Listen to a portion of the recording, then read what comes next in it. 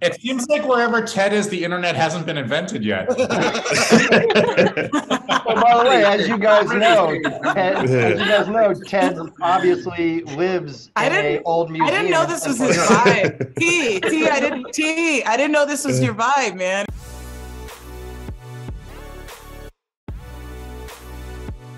Hi, I'm Seija Rankin, Senior Editor of The Hollywood Reporter, and thank you so much for joining us for THR Presents' panel with Apple TV Plus's Shrinking. I'm here with Bill Lawrence, Brett Goldstein, Jason Segel, Jessica Williams, Lukita Maxwell, Ted McGinley, Luke Tennie, and Michael Urie. And I wanted to ask what everyone's thoughts were on the literal cliffhanger. Like, can we make more jokes about that, or so crazy? I want to see how these guys reacted, because I'll tell you something. Brett and Jason and I, when we pitched the show, we pitched this really at the start, even before we wrote the pilot. And I wasn't sure how it would look when it was cut together, but man, it is a solid kind of pull the rug out moment. Do you guys see the episode? What'd you think? Oh yeah. It made my wife very concerned. When they were on the hike, I get this physical energy shift from the couch. Just this, like, bro, come on, bro, for real. It shocked me. I was so shocked, and I was so glad it wasn't me. I thought for sure it was going to be. I'll tell you the weird thing about streaming television, and these people are all probably better at it than I am, is you get to see fan reactions in real time, and the writers always give me crap because I'm prone to do spoilers and then afterwards say spoiler, and they're like, you have to say spoiler before you say the spoiler. But the point is, so the point is that on social media, when I see people going like, oh, there's got to be consequences to Jimmy's behavior, I'm like, can you wait a second? Yeah. It drives me crazy, because you as a writing staff, you set these things up to pay off not only this year but next year and the third year, and so you just want to tell people, just hold your. By the way, someone the other day was like, spoiler, hey, neurologists aren't supposed to have sex with their patients. I'm like, really? We didn't research that at all. That's probably not an issue. it makes me crazy. All right, sorry, I'm back. That does make me curious for, I guess, Brett, Jason, Bill, like, was this always, like, did you write this knowing that this was going to roll out one by one in like that kind of the version of old-fashioned TV? And if so, did that go into, like, did that change at all how you write the show versus like knowing people would binge it all at once? You got to do both, because Brett and I had experience with Apple that they said that we never really released more than 2 or 3 at first.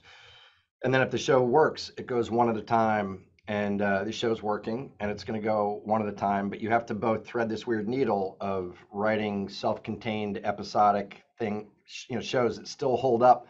Because I'd still say, in a great scenario, double the amount of people that have watched the show week to week will now, as they hear about it and as the word of mouth makes it grow, jump in and watch the whole thing in like a couple days. So it has to be both simultaneously.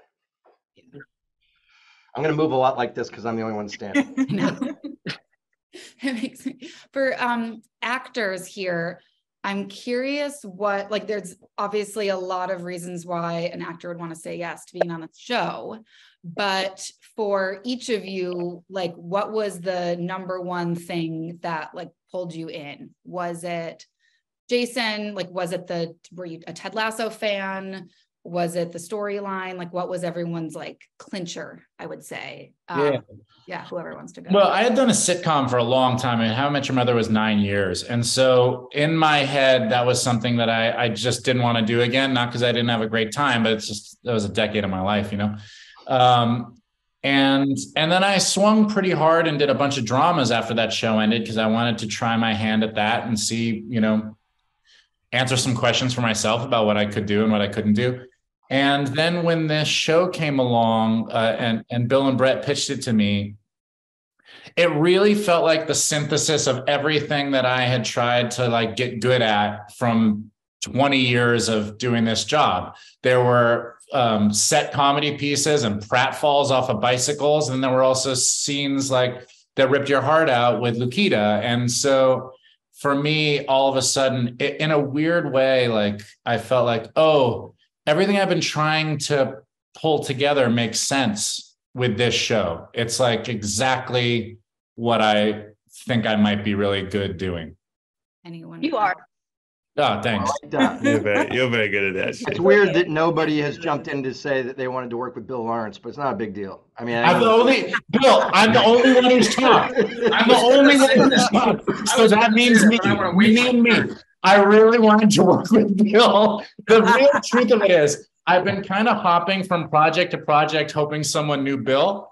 Yeah. Oh, I felt it. Hey, if my wife's got COVID, I'll answer for Krista. I wanted the opportunity to work with my husband again. You have to convince her. Like, was she like, oh God, no, let's not work together again? Like, no, you know what is annoying? I'll let Brett answer, because Brett and Krista had decided that she was going to do this long before I was told.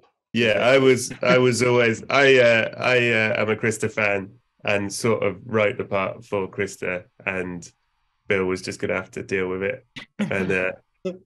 And also, I think she's fucking brilliant. Have you seen it? Yeah, she's so good. She's very good. And I really liked giving her the chance to do something different. And, you know, I joke with her, but like, she seems like such a nice person in this show. And that is something we've never seen from her. It's really good. She's a really, really good actor. I think. And by the way, I don't think Ted McGinley is on the internet as much as I am, but Ted, I am without a doubt leaning into the fact, whether it's true or not, that you're playing me, because you are saying things that I've never had the courage to say to my wife. Well, that's very nice. I wish I could get to your level. Yeah. But It seems like wherever Ted is, the internet hasn't been invented yet. Well, by the way, as you guys know, Ted obviously lives in an old museum. I didn't know this was his vibe. I didn't know this was your vibe, man. It's like a lot. And I don't have a vibe. I want to come hang in your parlor. Like, hey, are you guys cool if I do this Zoom from the Louvre? Yeah, I said I was going to be eating a large turkey leg while I was sitting there. You look like a professor with like tenor. You like had tenor. Oh yeah. This is insane. I will tell you that I've read a lot of half-hour scripts over the years, and I had never read anything this good. And the one thing, because I didn't tell anybody really I was in the show, because I didn't know if I was allowed to, but also I didn't have very much to do, and it felt sort of inconsequential. And so I didn't want people to tune in to see me and then not really see me. And but when I read it, I couldn't believe how great the script was. And the day we did the reading on stage, I was blown away, and I had tears. I got real tears at the end of that. And I thought, I have never been a part of something so smart and so highbrow and so inclusive. And at this point in my career, to be a part of it in any way was such a blessing. And I've tried many times to work with Bill, and he threw me a bone graciously. And so I was so excited. There were so many reasons to be on the show. This cast is beyond anyone's expectations. To get to work with them is a dream. So like, I feel like the luckiest guy in the world to be a part of it. I feel like that's the end of the panel. Yeah. I feel like we're done. Thanks for having us, guys. Everybody close your laptops. Cheers. 1, 2, 3. Bye. I'll go around the horn really quick, and these guys, because to me it's such a treat to work with Ted. Jessica's somebody that comedically is just such a lightning rod, and it was so fun to try with Brett and me to try to coerce him to doing this thing. By the way, I want to give a shout out to Debbie Romano and Brett Benner, our casting directors, because they have been telling me to put Michael Urie in something for years and years and years, and they would not take no for an answer, and he absolutely crushes. You know, Jason's awesome. I love him. It's this guy, Harrison Ford. I had dinner with him last night. He's super excited. He's cranky and happy at the same time. It's what makes a lot of. But then the other thing I want to say is we all say too that this show would not work if we weren't able to find a young actor and a young actress that can stand toe to toe with Harrison Ford and not be overwhelmed and do scenes with all these monsters and give back as good as they get. And so we, Brett and I often talk about how cool it is to when somebody says, "Oh, the cast is so good," even though you had nothing to do with it, you just go, "Hey, thank you," and everybody here is crushing it. That's the big win. I was curious, Luke, maybe everyone else too, but for you, did you read, did you have like kind of the scope of the whole season when you signed on, or were you just reading the pilot script? Because like your role gets like progressively more comedic as it goes on, right? But like maybe if you just read the pilot, you'd be like, oh wow, this is it could seem like maybe you have a really, really heavy dramatic lift. But yeah, I'm kind of curious what you knew about the role when you said yes. Yeah, I just got the pilot. I got the pilot. I read that joint a few times, and I hit up my homie Esteban to help me tape. And I kind of felt this. I never really felt ha-has kind of fall out of me reading the script. But like the situations in that first episode were so comical just by themselves. And then the dialogue on top of it just really kind of made me laugh in a real honest way. But I really thought perhaps I was going to be just Sean was going to be just one of another set of Jimmy's clients just trying to improve. I didn't realize it was going to shift into a sort of, there's a lot he's investing in this client therapist relationship, because it looks to me like if Sean does well, it says a lot about Jimmy's new process, and perhaps it'll work for others. And there's a lot of responsibility in doing that and in playing a vet. But I had no idea that Sean was going to be so involved. And I definitely did not anticipate being able to like do anything funny. And it's just, man, like I think about episode 8, where I'm just in the art museum with Jessica and with Krista. With Jessica going off, by the way. Oh, I just got to sit and watch back in 5. And it was just so much fun. Yeah. But every time I get an opportunity to just kind of be around these comedic geniuses, taking notes, soaking it in. Everybody's so warm, so kind. But I am grateful that I kind of get to do a little bit of both in this show. Some where it's pretty just honest drama, and then other just slapstick humor, which is great. You can tell when you meet actors, you can tell when someone's funny or not.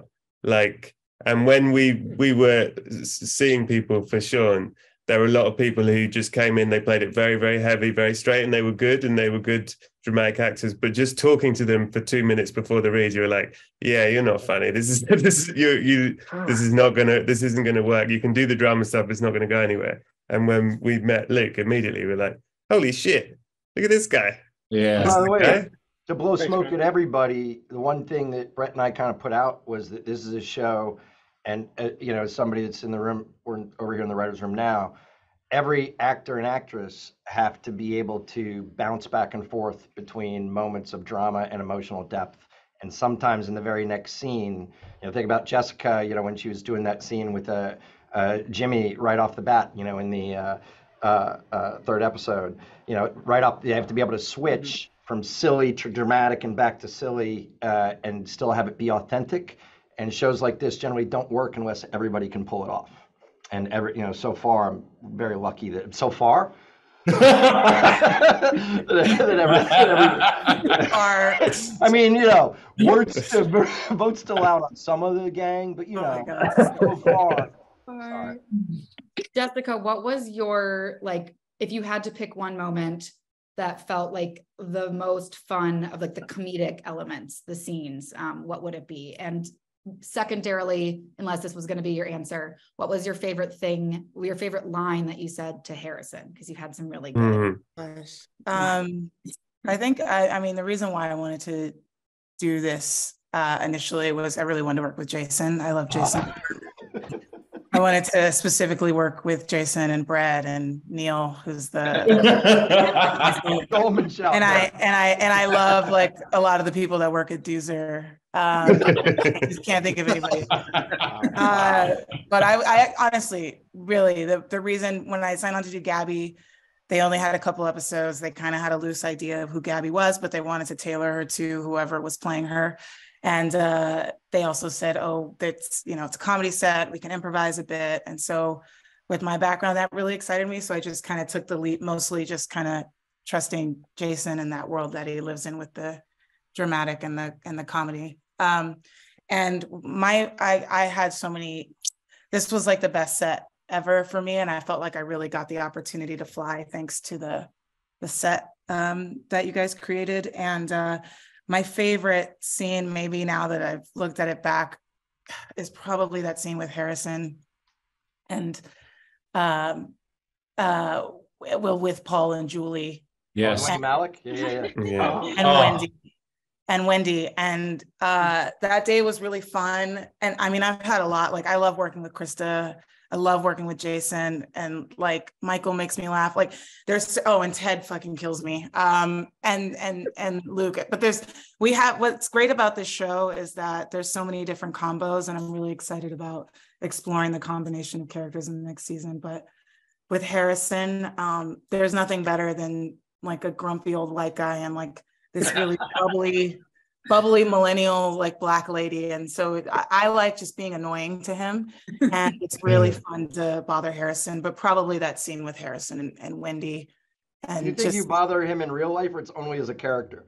I think it's only in the character. Like, I don't think I'm confident enough to bother him in real life, but I do like having permission to be just as annoying as possible to this like old white guy and get to do it, because they all deserve it. They all deserve it.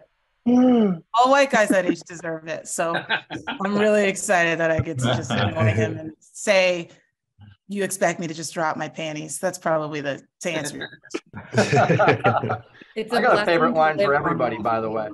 Really? I mean, look, you can't do a panel without saying "Eat a dick, Pam."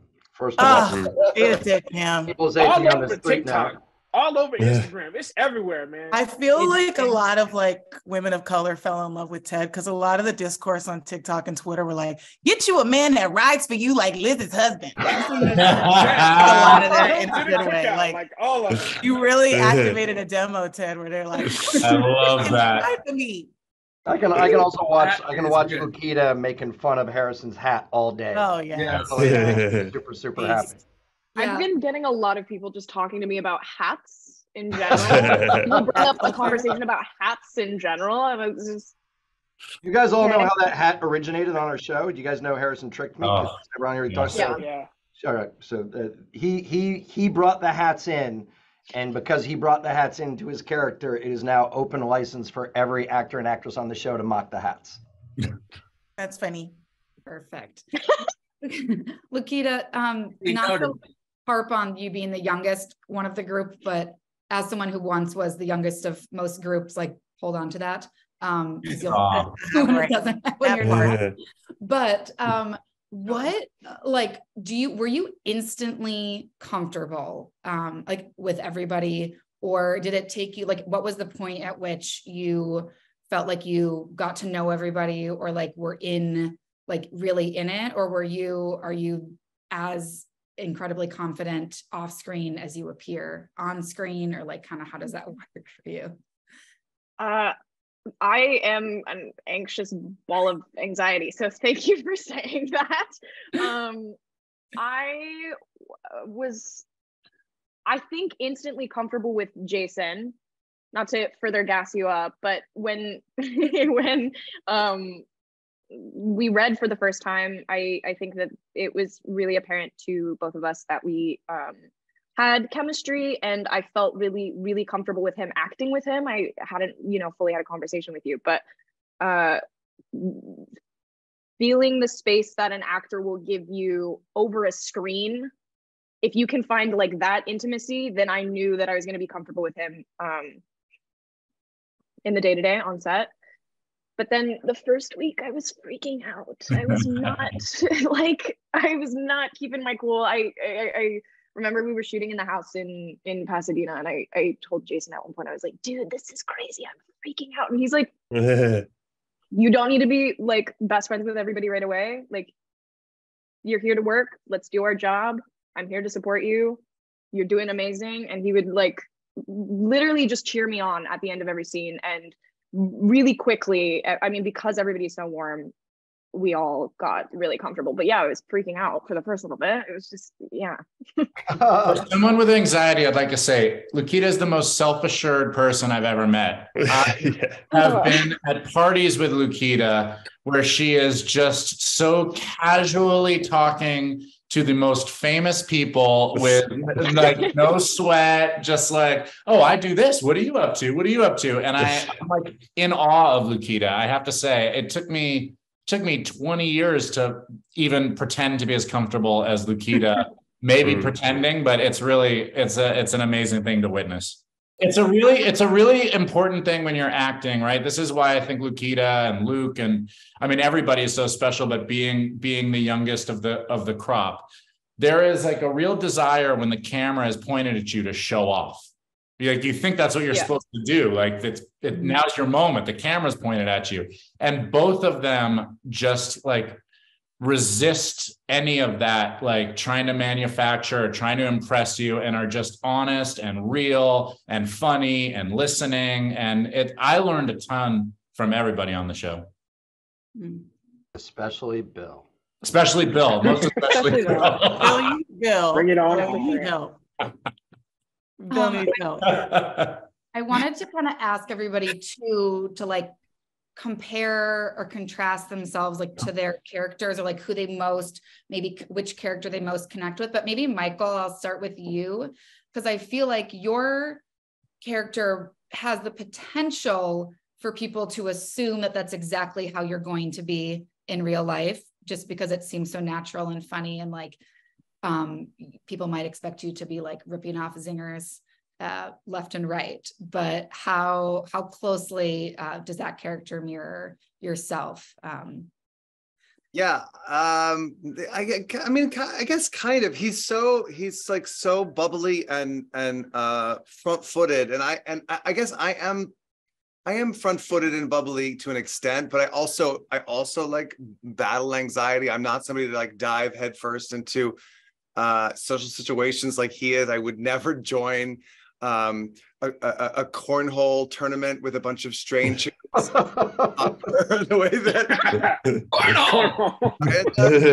would never have the guts to do something like that. But I guess where I related to him, and this was something I didn't quite know was going to happen. And they're so amazing. The writers are so amazing at tailoring the characters to us. But when I first read this, I got the first episode, which I'm not really in. I appear pumping gas brilliantly in the first episode. Beautifully, really beautiful. You ate up your moment. What a scene that was. Really great. Moving. Especially at the table read. But I don't really get to do anything until. But my audition scenes were all from the second episode, and so I was like, how does this guy fit into this world? And I knew somebody who was walking around saying everything goes my way in this world must be covering up for something. And so I knew something was going to be coming down the pike, and I wasn't quite sure what it was. And then when it did, when this guy, this sort of fragile guy that covers, I was like, this is the guy I understand. I understand this person who leads with this confidence and sort of false sense of joy.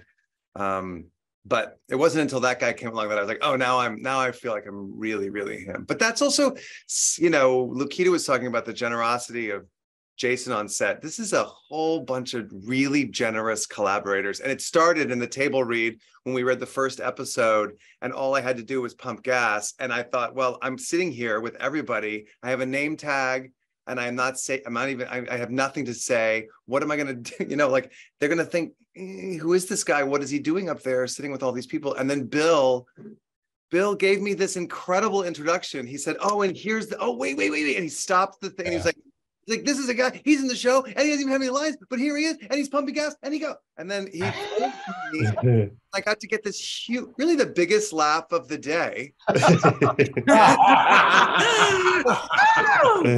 got to walk away and and that was like that kind of generosity. It was another day when Jason and I had a whole 4 or 5 hours stuck in a car with Harrison. and we just had him, and we could ask him anything, and he would.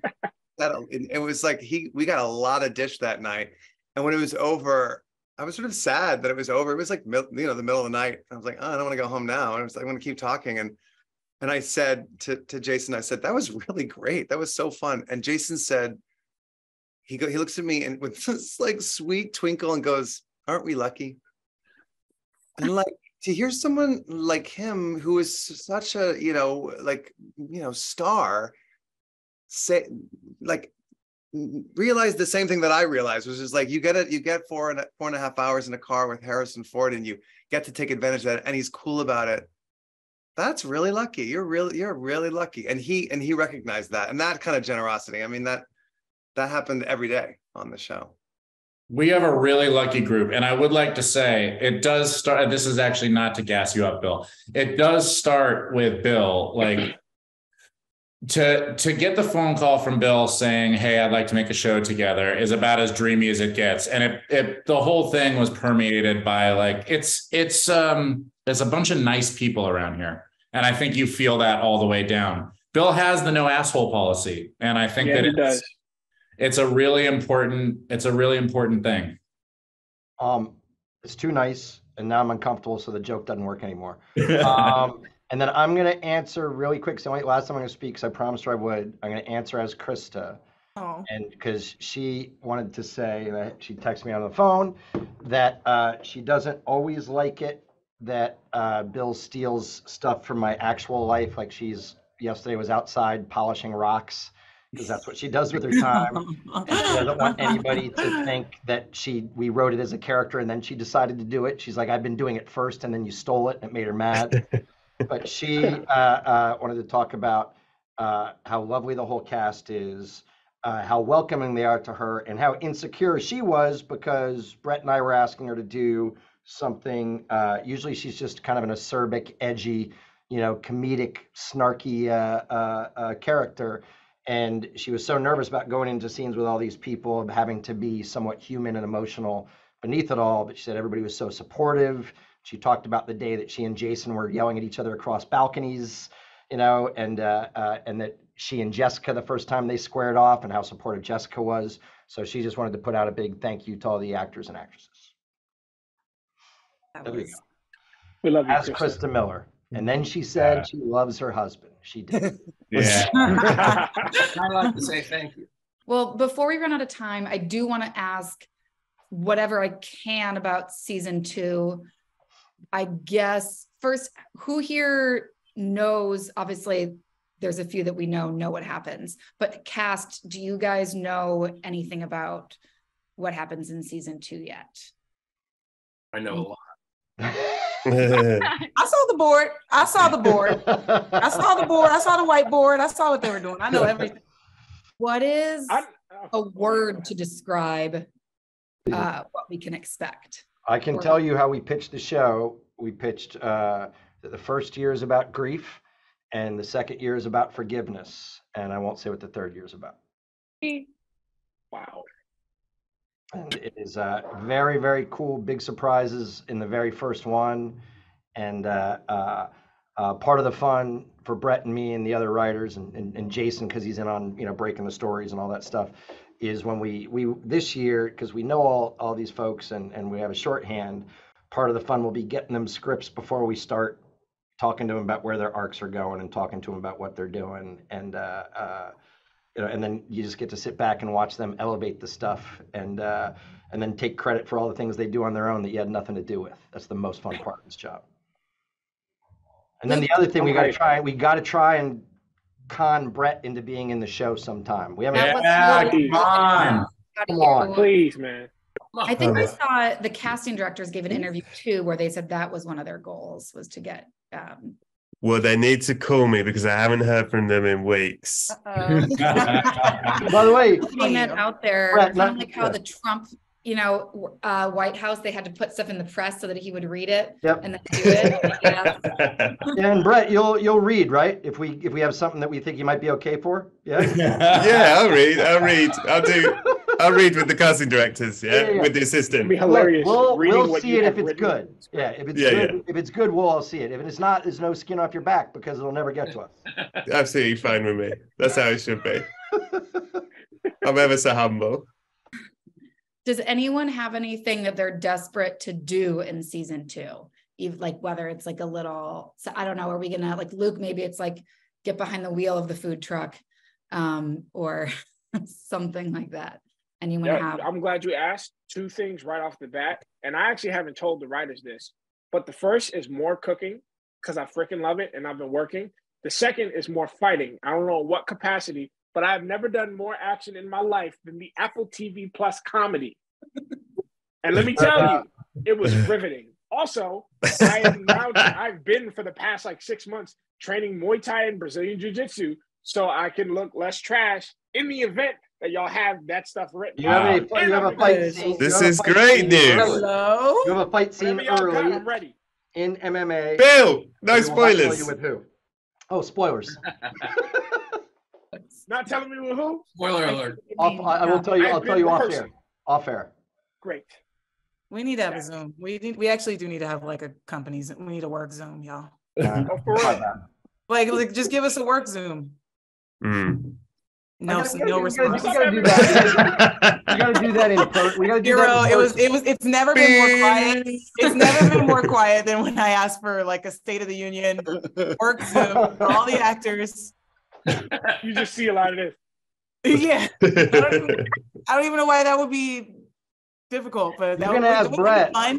You're gonna ask Brett. Not only are we gonna do that, but I've been making a list of things that we're gonna talk to. There's gonna be such a good work Zoom before we start of all sorts of good things. I'm prepping.